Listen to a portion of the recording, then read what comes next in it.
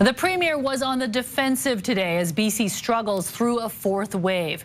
Meanwhile, Ontario took a more cautious approach and has a lower death toll. CTV's Penny Daflos now on the tough questions John Horgan is facing about BC's pandemic response.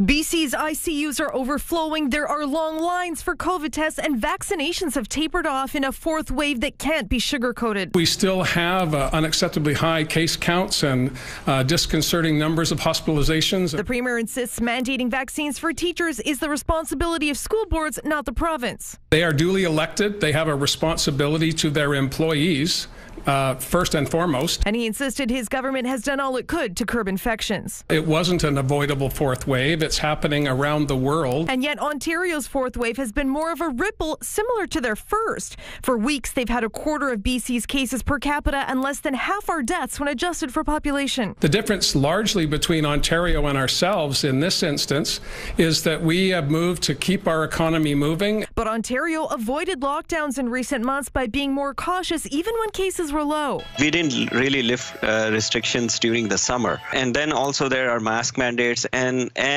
limits on gathering. Their schools are also tackling airborne spread of the virus with air filters, ventilation, and a K-12 mask mandate from day one. All of this stuff works better if you do it proactively rather than reactively.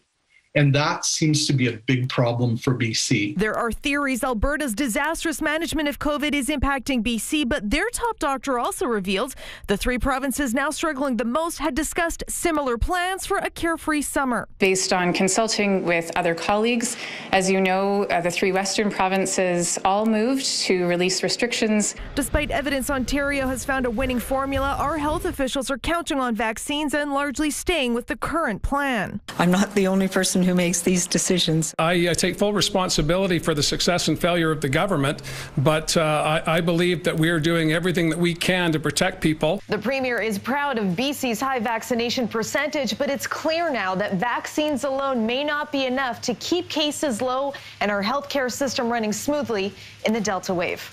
Penny Daflos, CTV News, Vancouver.